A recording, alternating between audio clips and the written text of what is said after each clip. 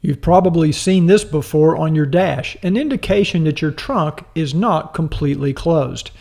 Well, first of all, let's learn how to close the trunk properly. This is the area that you should push on firmly to latch the trunk. You should never have to slam the trunk. You could do damage to the trunk lid.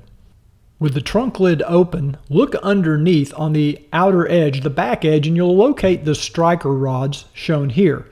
Now these are held in place with 4 Phillips or JIS screws. So you're going to use a JIS or Phillips screwdriver to just loosen these, and before you tighten them, pull out on the striker rod as far as they'll go, and then tighten those screws as you're pulling outward.